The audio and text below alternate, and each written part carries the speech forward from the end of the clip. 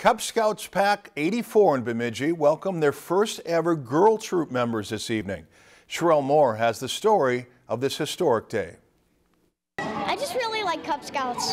Today it's official. Cub Scouts Pack 84 is now co-ed, and half of their signups today were girls. Our national organization back in August decided that in order to continue on with our scouting program, we've had lots of families that have been requesting to have a place where they can bring both their boys and their girls to, and they decided back in August to say, yeah, we're going to do that as a program, and today marks the first day that girls can join our program. I think it's great timing. I think, it's just great that we can open up and diversify any young child who wants to do any kind of activity, girls or boys. There's a lot of skills that can be learned from joining the Cub Scouts, like how to tie a knot and make a fire, to other lessons on citizenship and character development. I like doing in Cub Scout is we get to go on camping trips. I heard that there's archery and all that stuff. The Cub Scouts are also dedicated to family, and that played a big part in the decision to let the ladies in. My brothers are in Cub Scouts, so I'm doing it. It's been important to us as a family. It's something we can do together, all four of us, my husband included.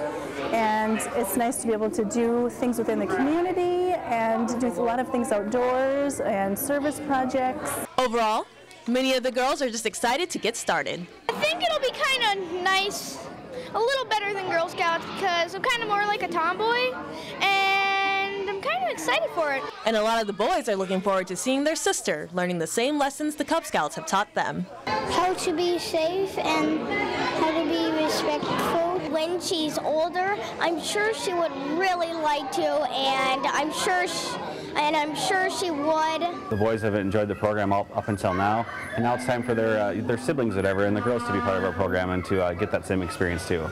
Reporting in Bemidji, Sherelle Moore, Lakeland News. If you'd like to sign your child up for Cub Scouts, you can contact Brad Olson. We have his information on our website with this story.